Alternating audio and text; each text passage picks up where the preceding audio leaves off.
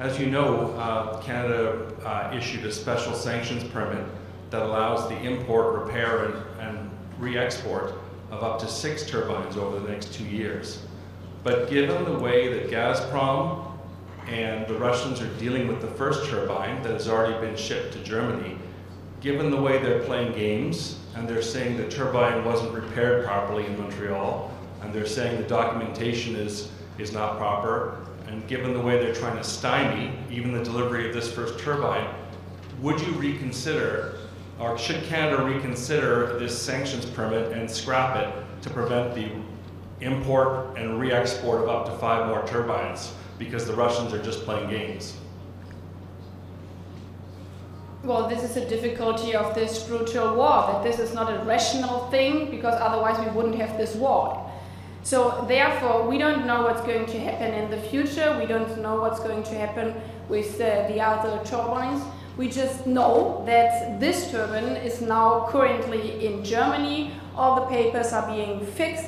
It could be reinstalled with regards to Nord Stream 1. So the ball lays in the field of Russia. Yes, they are not playing within the rules of the normal games. So therefore, we follow every step they are taking. But I would just like to underline what I've said before. He tried to split us. He tried to play games with us. And now the whole world can see crystal clear that he's just using energy as a gameplay. And on the other hand, I think Canada has made very clear that in this difficult situation, and the reality is as it is, that we are still depending not only in Germany but in Europe from Russian gas imports, that Canada is standing in solidarity with us Europeans, and I can just underline it. I'm very thankful for this, and I think our strongest weapon is the unity within this alliance. And again, we have shown as alliance that there is no chance, not even a single inch, that Putin is successful in splitting us. I would, so first and foremost, this was a difficult decision to take. It was a difficult decision that my colleague, Minister Wilkinson, and I consulted on about many occasions, including with our German counterparts, including with our Ukrainian counterparts, even facilitating conversation between Ukrainians and Germans. That was our goal. Our goal was to find a solution. That being said, I think the compelling argument that was presented by the minister is the one that Canada decided to support, because at the end of the day, we know that Putin is undergoing a hybrid war, which is, yes, affecting millions of Ukrainians in Ukraine, and at the same time, they're using their economic power to put pressure across the world, but particularly also in Europe.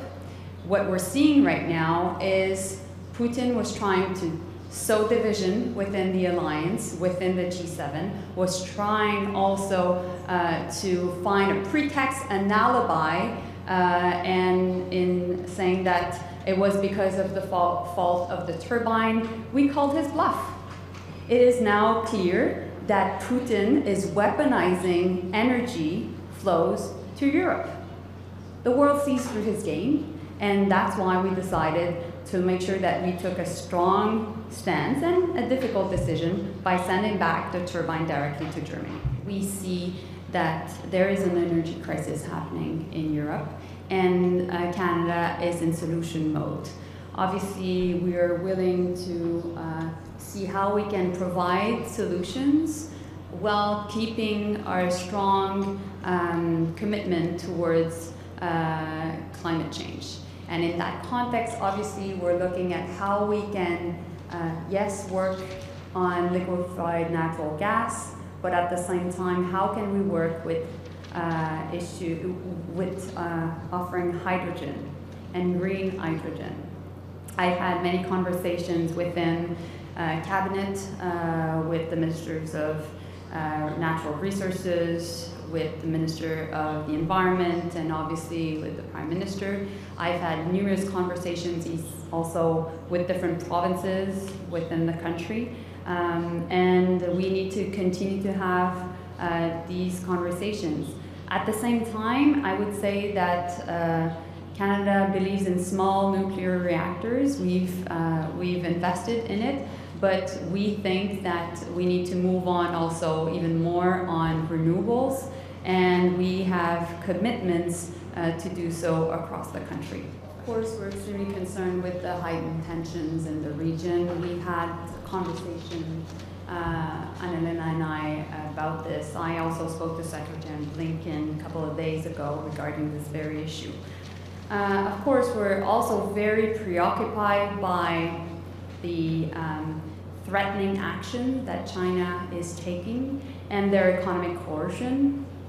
We think that legislators do visits around the world, and clearly the visit cannot be used as a justification for heightened tensions or a pretext. And so in that sense, we call on China to de-escalate, because we think that there may be risks of not only heightened tensions but also destabilizing the region.